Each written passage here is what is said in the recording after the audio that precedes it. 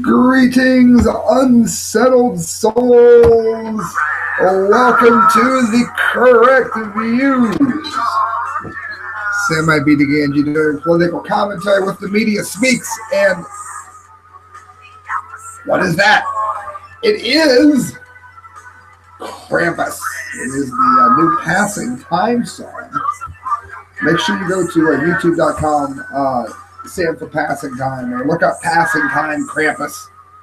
It will come up. It is the Christmas gift that our band has given to the world. It's a rough copy. It's not the finished version. That would take much longer, but I think everyone will like it, so make sure you check it out. All of this brought to you by D. Allen Ross, who wrote The Day the Lights Went Out, which is hilarious, and which you're going to want to read it. Listen to this. This is another thank you from Mr. Donald J. Trump, who has greatly helped us once again. How many of you remember that he promised to make America great again? And he promised to do so by giving us jobs. Well, this doesn't help me much here in Ohio, but this is still good to see because it is still, of course, the country. It's our nation that we would like to see flourish again. Seen anything close to flourishing if you live in the America that I live in. Tesla, Panasonic to make solar cells in Buffalo, New York.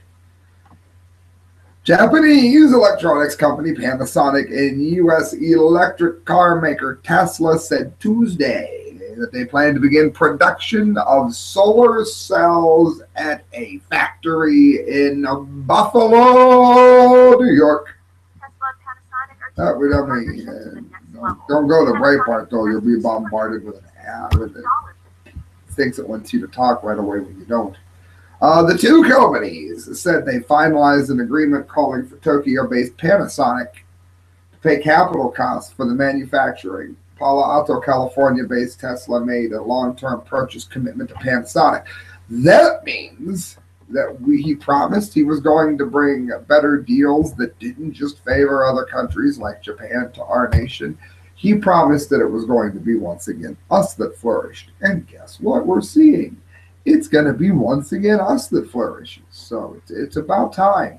The most of the people that have been unhappy that Trump has won has been the standard fare hate America country.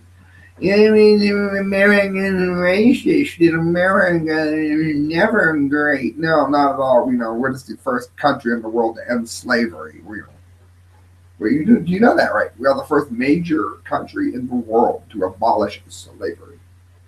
Their statement gave no financial figures, but the factory in Blow is under development by Solar City Corp, a San Mateo, California-based solar panel company by Tesla.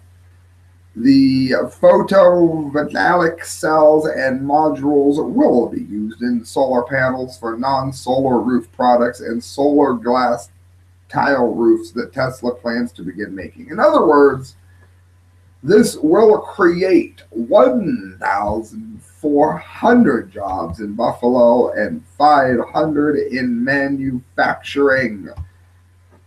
New York State has committed $750 million to build and outfit the plant. In other words, that sounds to me like a lot of what America was doing when what? Say it with me. When it was great. Moving on, friends. Let me remove this bookmark here because I have a habit of calling them up repeatedly. National Geographic with an epic fail here. Now, take a good look at this. Those on Fact Cam here, regular viewers after New Year's will get the tree down. Although Christelle's going to be decorating the tree all the way. By the time she gets the tree decorated, it might be after New Year's. We want to see how long it takes. Traditional females omitted from the magazine cover. National Geographic transgender issue. Now listen, I don't care if a he, she, male, a transy person wants to do whatever they want to do. I'm not going to call a guy a girl. I'm sorry, Mr. Jenner, whatever. You don't have to call me a commentator. No, we're even. I'll say this. I don't care what someone does in the privacy of their own home. I'm not going to be all PC about it. For that matter, I don't really care what you wear in public.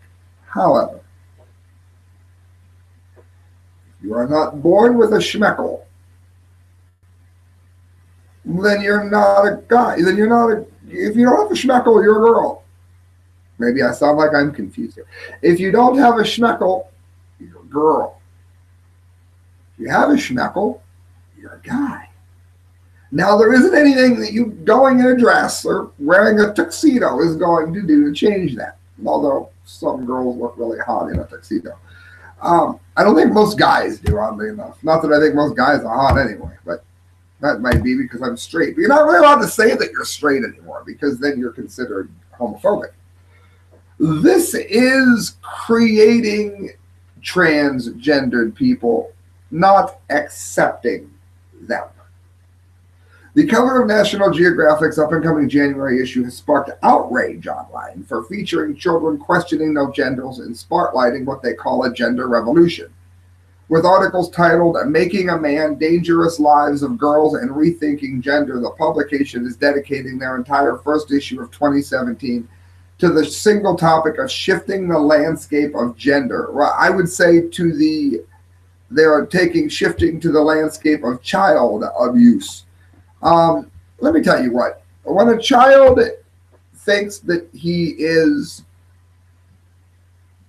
the opposite sex that he is, that does not mean that he's transgender. It doesn't mean anything of the nature. Usually what it means is they're a kid and they don't know any better. I have often told the story of how many of you remember the television show Wonder Woman, the old Wonder Woman. When I was like 4, 5, 6, I think, I was infatuated with the show Wonder Woman. And I used to take crayons and try to draw a star on my head so that I looked like a Wonder Woman. My mother did not buy me a Wonder Woman costume, nor did she buy me a dress. She also didn't beat the living daylights out of me, which is the other stupid direction that parents go in. Instead, she explained to me the difference between men and women. And I probably went through that phase where I probably did it 20 times. And each time she would just erase it from my head and say, men, and it was fine. I never thought that I was a woman, but she could have instilled that in. Today they would say, well, tell him he's a woman and that he should be a girl. That, I am sorry, is child abuse. The other thing you're not supposed to talk about is, while I do believe that some people are born gay, you're not supposed to talk about bisphenol A and how it can change the hormonal structure, as well as mice who have been exposed to bisphenol A and certain kinds of monkeys and other animals that have been exposed to bisphenol A oftentimes exhibit various signs of homosexuality where it wasn't before. And you can tell this by what happens when you have mice that weren't exposed to it. While there is homosexuality within nature, those who have not been exposed to bisphenol A, it's almost unheard of. Here, Amazon.com, again, make sure you go check out The Day the Lights Went Out by D. Alan Ross, bringing you this health curse of middle age. 80% are now overweight, lazy, or drink too much as they worry about their children, aging parents, or work. Well, I'll give you a personal story of why some of that could be. I had a job where I worked in a strip club for about a decade, and it was the single best decade of my life. I could afford to go places. I could afford to do things. Now the job had been ruined for me by someone, and I had to leave it. And now my water has been shut off. My gas has been shut off. I can afford to go nowhere. I can afford to do nothing. If you don't work in the sex industry or in something like that, then the average person, there's no place for you to go. There isn't. Like, I'm a writer. There's no readers. You sometimes find content jobs where all they want you to really do is just use their keyword over and over again. There's not really anything for anyone to do anymore. So you end up with situations like today where I just spent all day looking for work online, and of course you're going to go and you'd say, you know, I'd rather just go to the local Circle K and get hammered because there isn't anything for me to look forward to tomorrow. And I mean, I think that this isn't something, though, this is where I disagree with the article. This isn't something with middle age. I don't remember being all that much more hopeful when I was in my early 20s. I kind of saw that the way America was headed. This isn't something that's happened recently. Jobs have been outsourcing. They were talking about this when I was in grade school. So that's not a new phenomenon that is destroying us here. I don't think it has anything to do with middle age.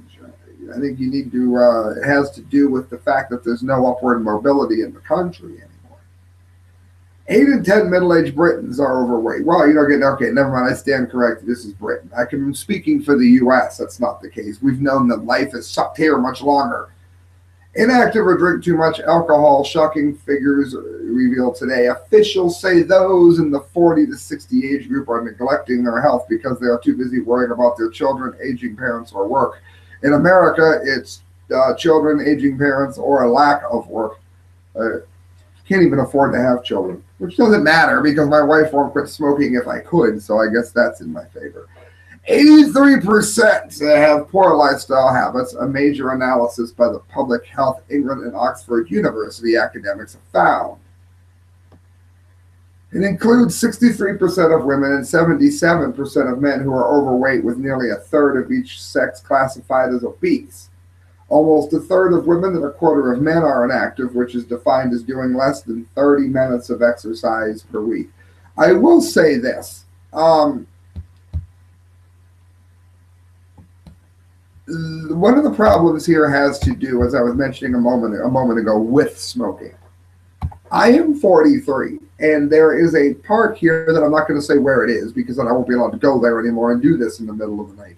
There is a park in Ohio where I'm at, where it is, it's about 100 some steps up a very large hill to snowboard.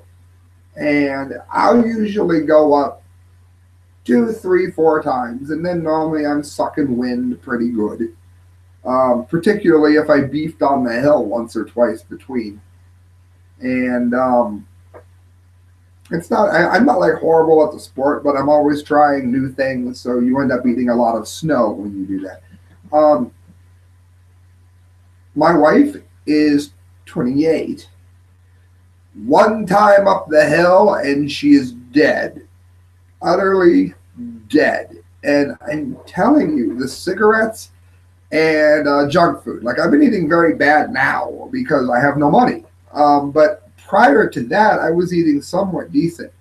I mean, I see it everywhere I go. She'll go into a store, and there'll be bananas and junk food. She'll buy the junk food. And my ex is the same way. We were doing some delivery, independent work delivery route stuff. And she goes into the store and comes out with everything horrible in the store that you can possibly buy, and then tells me how bad she's been feeling.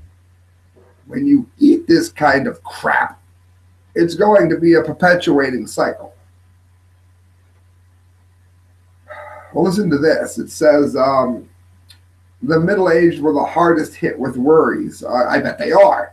Many are sleep deprived, which can encourage overeating, and they are also inclined to overindulge in food or alcohol in an attempt to unwind, in an attempt to not kill someone. So, I mean, yeah, well, I mean, there's a lot to be said there, a lot to be learned there. Make sure you go online, look at the Daily Mail. It makes a lot of sense. And again, don't look for any great solutions. You mean yoga. Yeah, if you can clear your mind. Clear your mind ranks right up there with jump off of a tall building and fly. It's utterly impossible. Friends, this is all brought to you by StickerJunkie.com. You're looking at it here on the page if you're on low def. High def, it's Sticker Junkie. That's Junkie IE. When you go there to get your stickers made, you're going to check out and you're going to type in correct views or the correct views.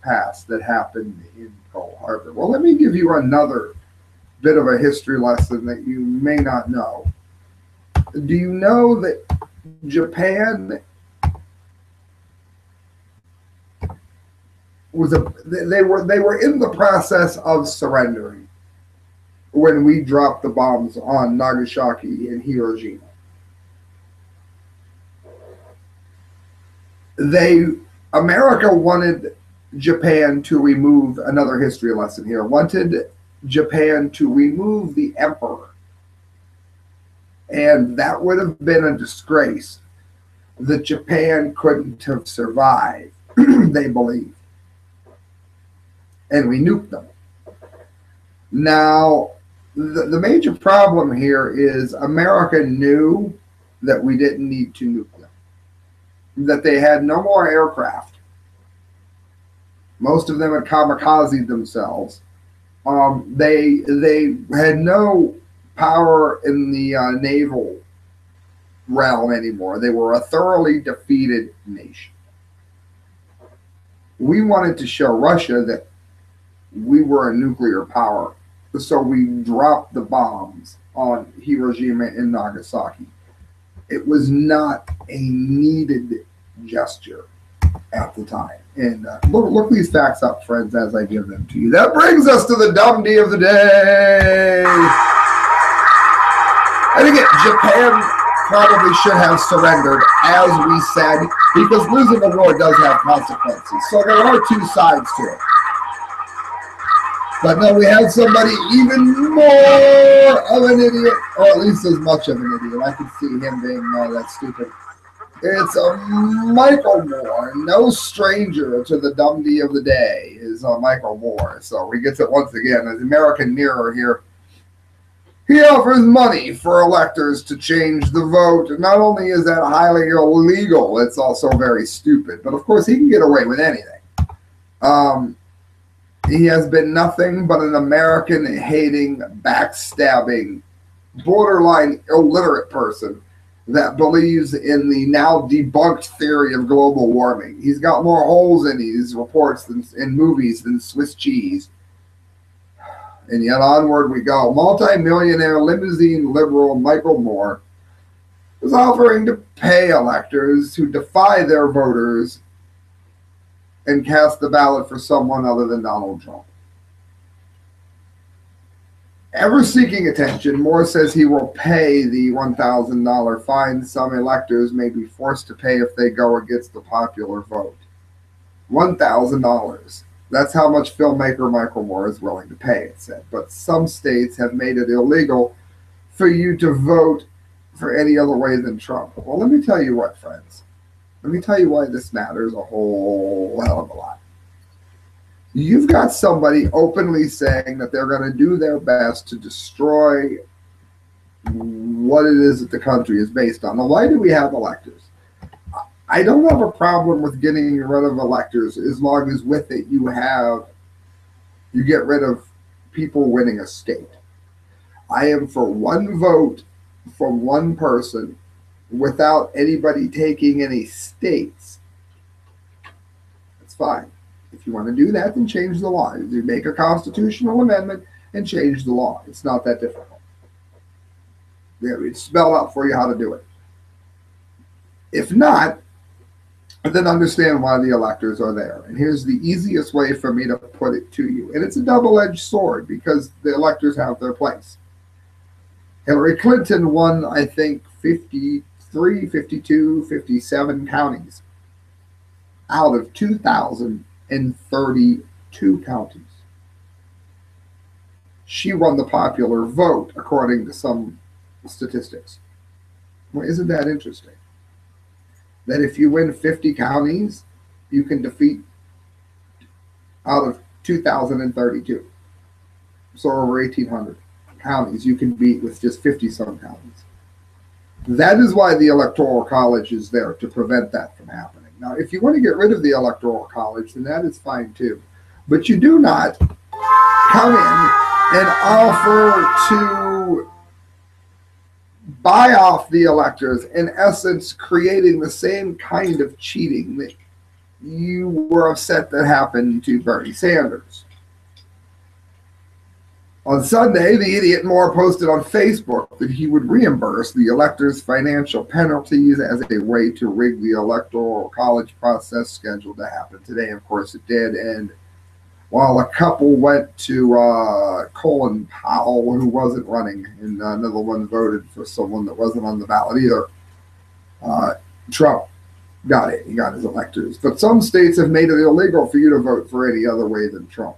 And if you don't vote for him, your state will fine you $1,000. Look, the electoral system has its many flaws anyway, one of which is that the popular vote can negate the electoral vote. But I just explained to you why that is. One vote, one person without states would also work. But until that's implemented, you have to go within the structure that you were given. Friends, that is why Michael Moore has once again won the dumbdee of the day. And you're listening to the Correct Views. Do me a favor, friends, donate. You can do so at the Correct Views at hotmail.com through PayPal. Every penny you give to me goes towards a better show. Maybe I could even find somebody that knows how to make sure a camera works up there. That'd be great. Maybe I could even afford a decent camera, keep the water on. Things like that would be remarkable. Thanks, friends. Good night. God bless.